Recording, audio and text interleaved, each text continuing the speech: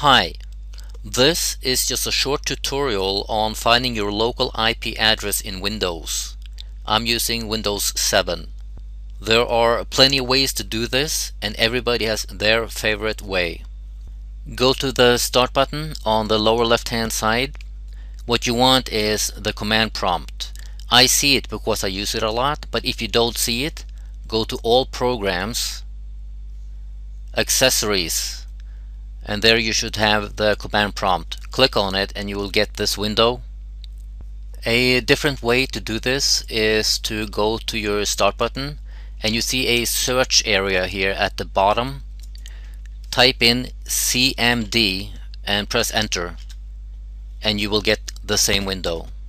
Your name will of course differ from mine, but what you want to do here is type ipconfig, IPCONFIG, and then press enter on your keyboard.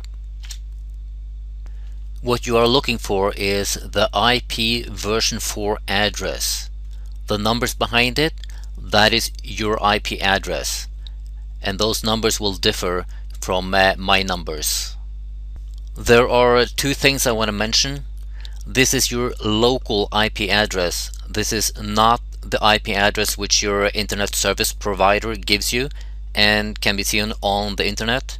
Also, this address is dynamic and can change, which normally is not a problem. But if you want to create a static IP address, I have already made a tutorial on that. Good luck.